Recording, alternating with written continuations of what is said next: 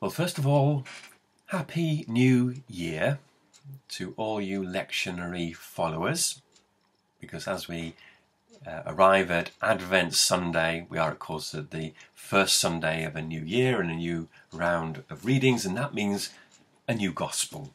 And so from Matthew's Gospel we now move to Mark. We don't start at the beginning, we start in chapter 13, but there is a sense of significance about this point in the Gospel. It is very much a conclusion of the ministry of Jesus, before we hear the announcement that the plot to kill Jesus has been put into place and the Passion story is about to unfold. Chapter 13 is unfamiliar territory in many ways, very different from the rest of Mark's Gospel. Gone are the short, pithy sayings of Jesus, and now we are in this territory of cosmic struggle and end of the world language. So let's listen. Mark 13, starting at verse 24. But in those days, after that suffering, the sun will be darkened, and the moon will not give its light, and the stars will be falling from heaven, and the powers in the heavens will be shaken. Then they will see the Son of Man coming in clouds with great power and glory. Then he will send out the angels and gather his elect from the four winds, from the ends of the earth to the ends of heaven. From the fig tree, learn its lesson. As soon as its branch becomes tender and puts forth its leaves, you know that summer is near. So also, when you see these things taking place, you will know that he is here, near, at the very gates. Truly I tell you, this generation will not pass away until all these things have taken place. Heaven and earth will pass away, but my words will not pass away. But about that day or hour no one knows, neither the angels in heaven nor the Son, but only the Father. Beware, keep alert, for you do not know when the time will come. It is like a man going on a journey, when he leaves home and puts his slaves in charge, each with his work, and commands the doorkeeper to be on the watch. Therefore, keep awake, for you do not know when the master of the house will come, in the evening, or at midnight, or at cockcrow, or at dawn, or else he may find you asleep when he comes suddenly. And what I say to you, I say to all, keep awake.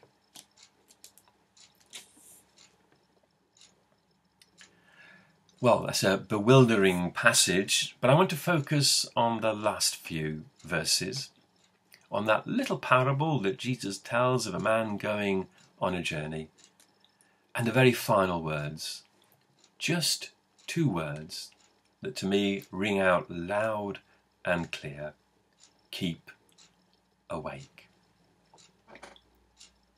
And as there is a sense of conclusion to a story here, I also want to draw a parallel with how the story began in Mark. The story that began with four men, two sets of brothers who first hear the call of Jesus: Peter, Andrew, James and John. We didn't hear it we didn't hear quite enough of chapter 13, but had we done so, we'd know exactly the four brothers are listening to this particular passage from Jesus.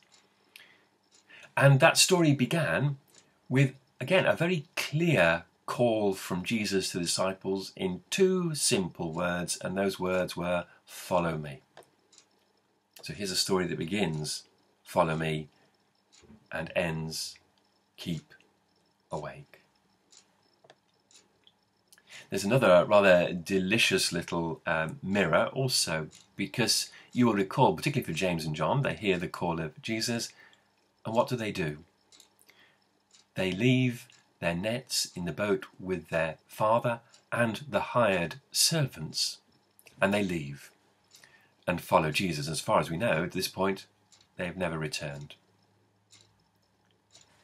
And so the disciples who began as the men who go on a journey, leaving the servants to their work.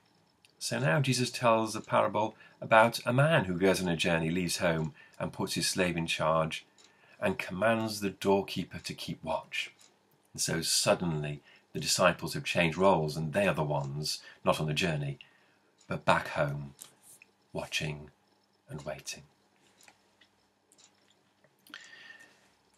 And so I think the first thing to note is the contrast, that we've come to a very different place now. The instruction, follow me, is very much an active instruction.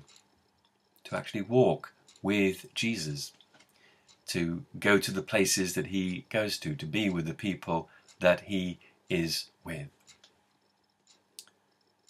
The instruction to keep awake, certainly at first hearing, sounds like a much more passive role.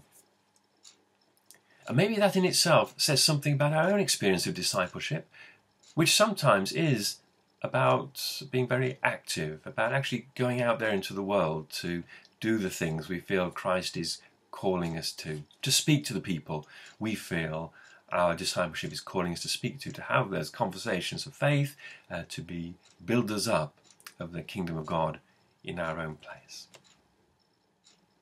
Particularly there are times when our discipleship might be much more, at least on the outward service anyway, more passive, where it is much more about reflection, about prayer, about watching and waiting and trying to discern where God's call might be to us in the world in which we live.